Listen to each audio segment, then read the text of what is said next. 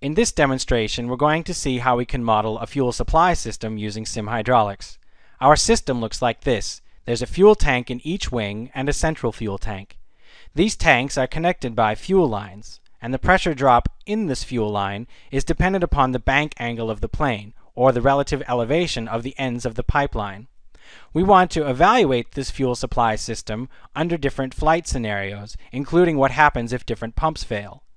We'll evaluate this system using sim hydraulics.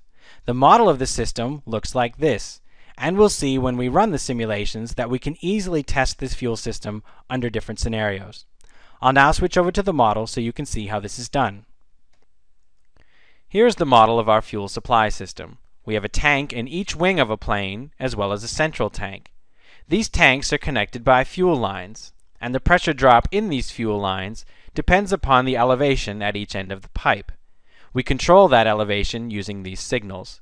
If we look at the tanks themselves, we see we have a variable head tank, which is connected to a tank valve that controls the flow out of the tank.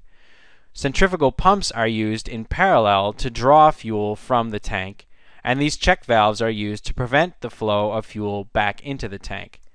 This tank system is also replicated on the other wing. The central tank has valves that connect it to each of the tanks in the wings, and there is a very simple control system that controls when these valves are open or closed.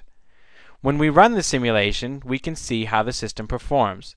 These scopes show the level of fuel in the tanks, as well as the pressure at each tank. This simulation, which is about 3,000 seconds, shows how fuel is drawn from the tanks in the right and left wing, and the level of fuel in the central tank. We can see that as the plane banks, the pressure increases on one tank and decreases on the other. This results in a fuel imbalance in the plane. Using MATLAB scripts, we can run a series of tests. Here you can see we've configured a set of tests with the varying elevation of the plane or bank angle of the plane, and then we are causing different pump failures with these signals. Using this MATLAB script, we can run these tests in series and save the results to the MATLAB workspace. We can see that as the different pumps fail, the fuel balance on the plane varies. This plot shows how the system performed for the three scenarios that we tested. We can see that using MATLAB scripts, we can automatically evaluate how this system and the controller performs under different flight scenarios. In this demonstration, we have seen how we can model a fuel supply system using sim hydraulics.